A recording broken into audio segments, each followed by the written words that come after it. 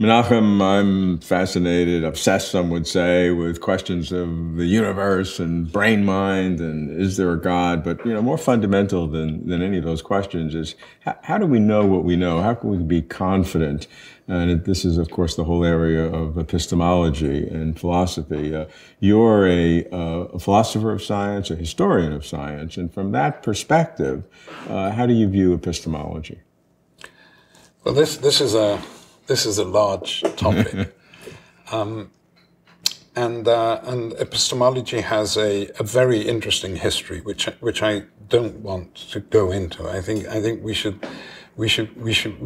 kick off from I think the most fundamental understanding of latter-day philosophy, and that is that we do not know by our eyes or by our ears, but by means of the words we speak.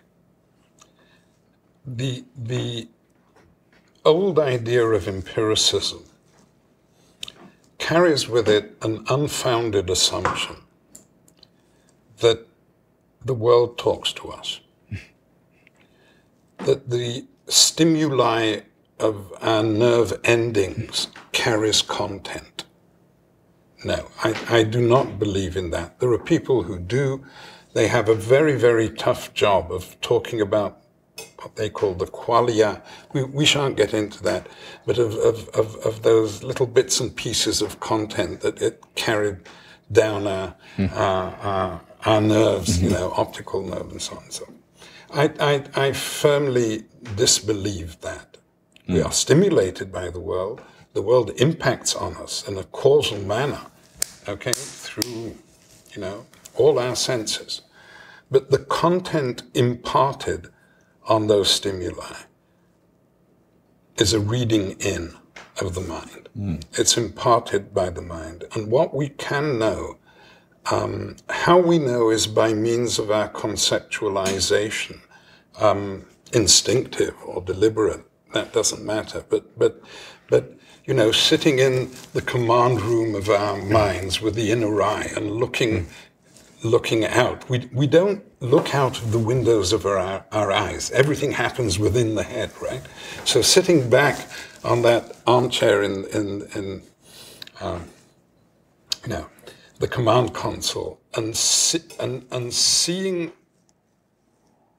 on the screen the world that we experience, all that data has already been fashioned and conceptualized by our minds in ways that we do not govern. Knowing, okay, this is sensing. Knowing is to render explicit those conceptualizations. In other words, to take stock explicitly of, that's a horse. I'm talking to an interviewer, and so on and so forth. Okay? Now, so what we can know, not what we can feel, what we can know is a function of the language, of the conceptual schemes, the concepts by which we conceptualize. Now, there are two theories about concept. One theory is that a concept gets its meaning from what it represents. Okay, that's the representational model. The other take, which I am party to, is if you look in a dictionary, words are explained by other words. And what the conceptual scheme, the vocabulary at our disposal by which we experience and by which we know, that vocabulary is inferentially, I'm using Robert Brandam's term now, inferentially connected. In other words, if this point is north of that, then that point is south of that. That's about the meaning of the words. This isn't an empirical fact. This is about how these concepts relate to each other. So the limit of what we can know, or the limits of what we can know, or the limits of our world, if you wish, as Wittgenstein put it, is the limits of our language. Now, the intriguing thing about bringing language into epistemology, of course, is that you can only know something new by means of old words. Okay, if you invent a new term, it's just a tag, it's not a concept. Now, like every person here in the studio, you are totally unique. But the only way I can account, like every person, but the only way I can account for your uniqueness is by means of a set of concepts by which you are likened to others. Okay, and it's the combination of those that renders Robert Kuhn the unique person he is. So our work, we know by means of using a concept is to liken what we see to something else.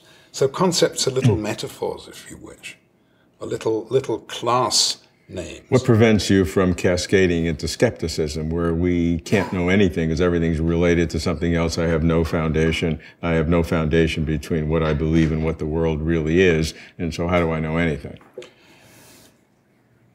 Well, define know. I mean, what you're saying now is that we should be skeptical about knowing for sure, about how things stand in themselves, not how things are experienced by us. Well, how things are experienced by us is already language informed or concept informed. This is Kant's great lesson. And we know pretty much about the self we experience and the world we experience and the world we find ourselves living in. Do we know things in themselves? God knows. Okay? But that shouldn't bring despair.